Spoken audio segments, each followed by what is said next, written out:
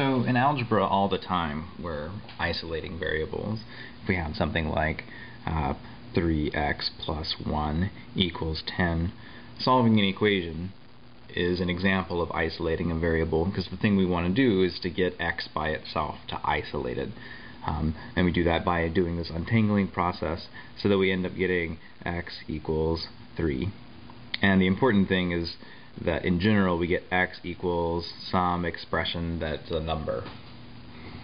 So a more general task is when the end goal isn't to get one variable expressed in terms of number, but instead to get it expressed in terms of numbers and other variables.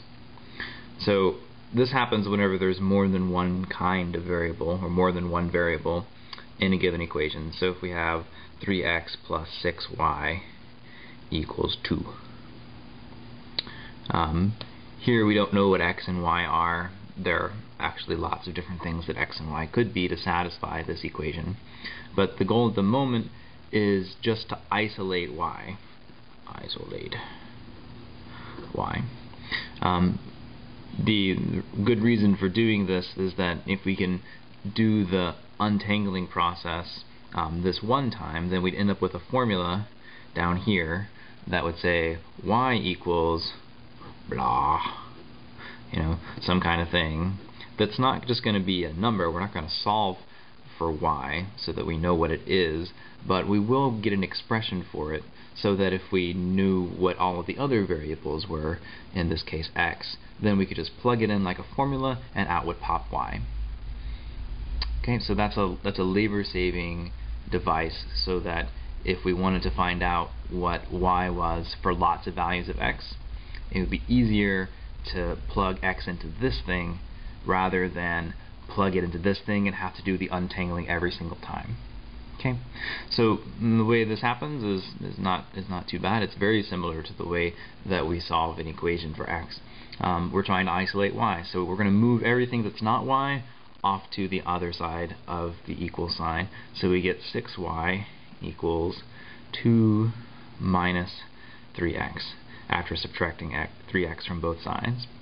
And then to finally, as if it's been a long process, but the final step that we need to do is divide by 6, so that we get 2/6 or 1/3 minus 3/6 or 1/2 x. And now we have y in terms of numbers and x's, a whole bunch of stuff, but the important thing is that there's no y over here. Y is not stated in terms of itself, but in terms of other givens or unknowns. Alright, so we'll run through a couple of different examples of how this can happen. How about 2 times x plus y equals 5 plus y. So now we've got y said 2 times, whereas over here it was just said once. So just like when we're solving an equation, first we have to get y said once, and then untangle. So whenever you're faced with a problem where there's something factored over here, it's often best just to distribute everything out and then collect the terms that you want on one side, and then off you go. So distributing, we get 2x plus 2y equals 5 plus y. And then bring everything that's y to one side and everything that's not to the other, because remember we're trying to say what y is. Over here we'll just have the 1y after subtracting y from there, and on this side we have 5 minus 2x, and lo and behold, we are miraculously done. Lucky us. Next up, we've got xy equals 2 minus 3y. Now this time, once we bring the y over here so they're all on one side, we won't get quite as lucky. But adding 3y to both sides, we're going to get 3y plus xy equals 2. Now, here's the trick. We've got y said 2 times here. We need to get it said once. So what we'll do is, since this is 3y's and this is xy's, how many y's do we have altogether? We've got 3 plus x y's equals 2. We're going to factor out the y.